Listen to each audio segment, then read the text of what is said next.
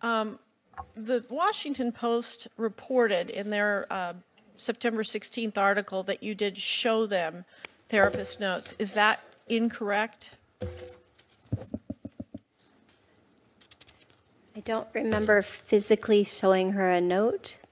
Okay. Perhaps my counsel did. I don't remember physically showing her my copy of the note. Okay. But I just don't remember.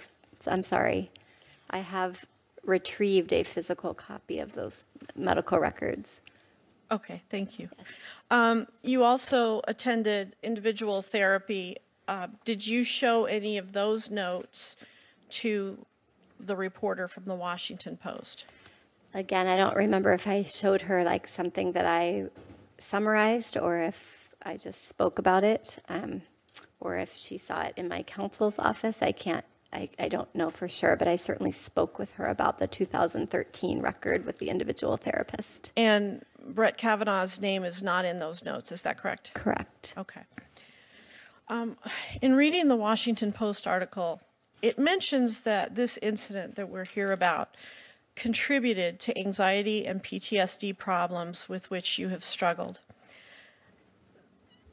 The word contributed, does that mean that there are other things that have happened that have also contributed to anxiety and PTSD?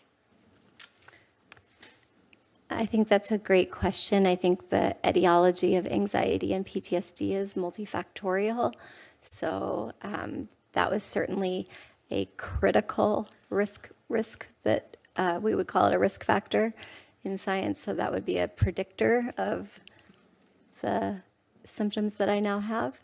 It doesn't mean that other things that have happened in my life would make it worse or better. There are other risk factors as well. So have there been other things then that have contributed to the anxiety and PTSD that you suffered?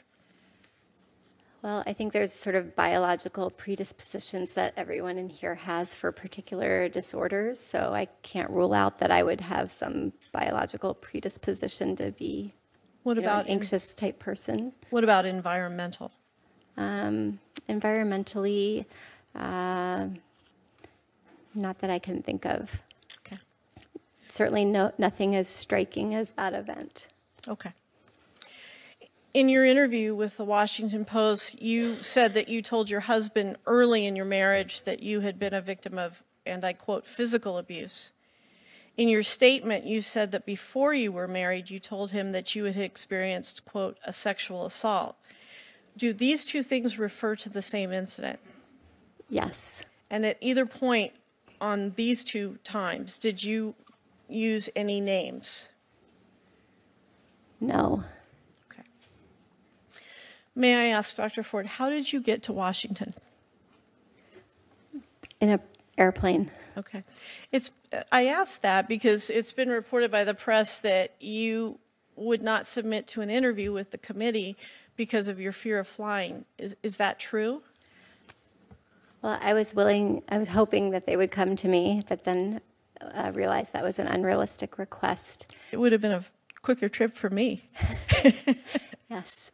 So that was certainly what I was hoping, was to avoid having to get on an airplane, but I eventually was able to get up the gumption with the help of some friends and get on the plane. Okay. When you were here in the mid-Atlantic area back in August, end of July, August, how did you get here? Also by airplane. I come here once a year during the summer to visit my family. Okay. I'm sorry, not here. I go to Delaware. Okay. In fact, you fly fairly frequently for your hobbies, and you've had to fly for your work. Is that true? Correct, unfortunately. You were a consulting biostatistician in Sydney, Australia. Is that right? I've never been to Australia, but the company that I worked for is based in Australia, and they have an office in San Francisco, California. Okay. I don't think I'll make it to Australia. It is long.